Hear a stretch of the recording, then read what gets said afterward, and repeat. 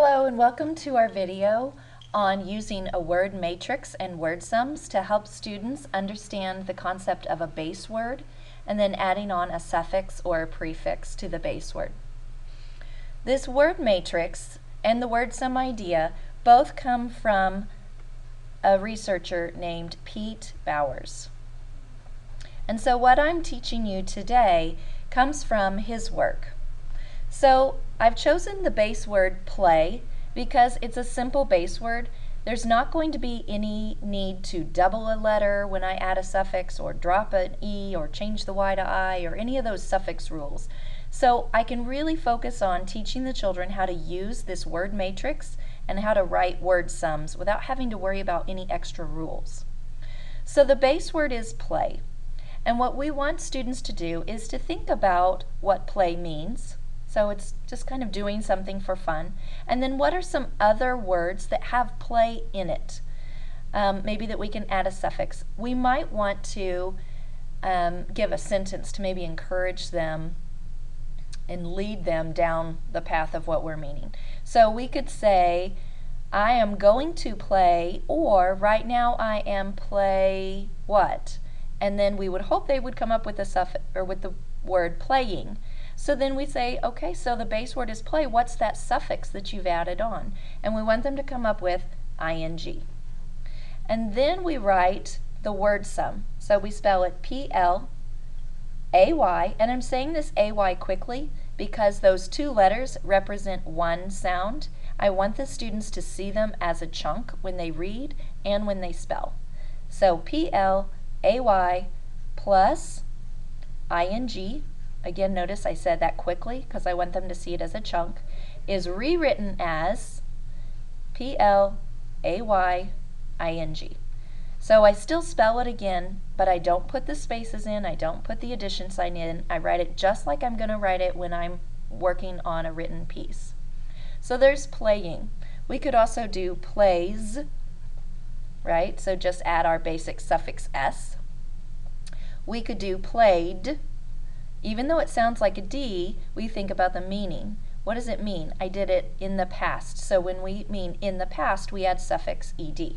So P-L-A-Y plus ed is rewritten as P-L-A-Y-E-D, played. All right, now we could also do, if you join a soccer team, you are now a player. So we could add an ER. But a soccer team is more than one player. It has many players.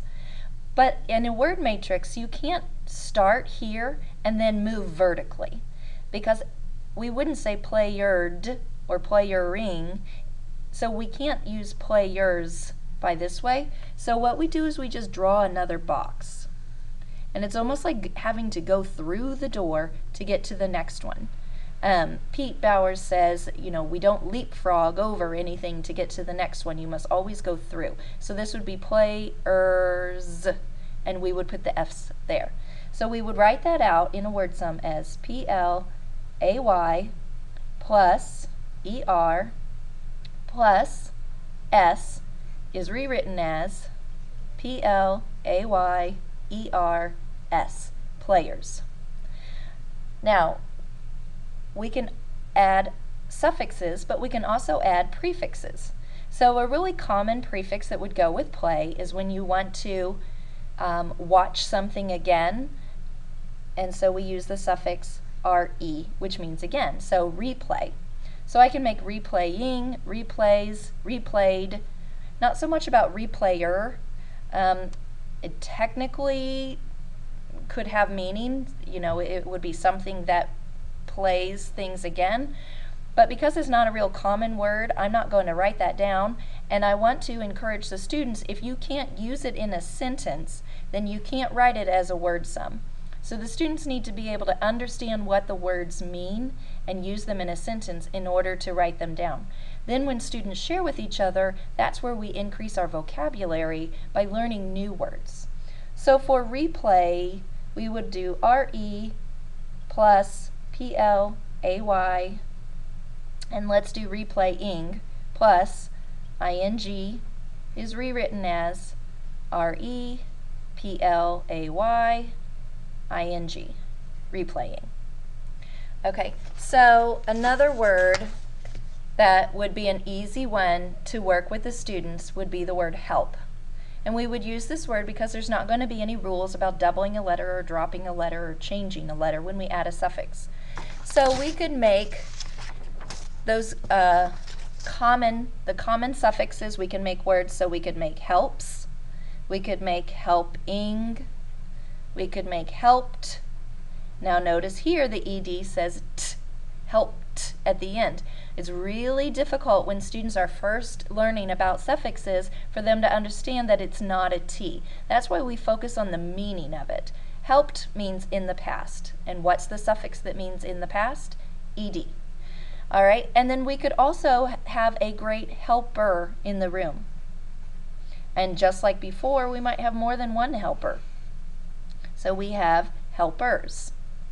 And then we can maybe add a new suffix here, helpful, F-U-L, right? Or I could do helpfully. So since I have to go through the full, I'm going to have to draw a line and create a box, helpfully. Or I could also do helpfulness. So again, I'm going through the full box and then adding the suffix ness. And then of course the opposite of helpful would be unhelpful. So we can add that prefix there. So with each of these, as we wrote them, the students would write a word sum. So if we wanted to write unhelpful, it would be UN plus HELP plus FUL is rewritten as UN HELP FUL, unhelpful. All right, so after this, and you've practiced with a lot of these words that are just a real simple base word that have generally 2 letters at the end or a long vowel. Well, the long vowels are a little different sometimes, where there's no rules, then we'll want to get into understanding some of those suffix rules when we have to double a letter or drop the E or change the Y to I. So that's going to be on another video, so feel free to visit that video to see how to help children use the word sums and the word matrices to also learn those spelling rules that go along with adding a vowel suffix.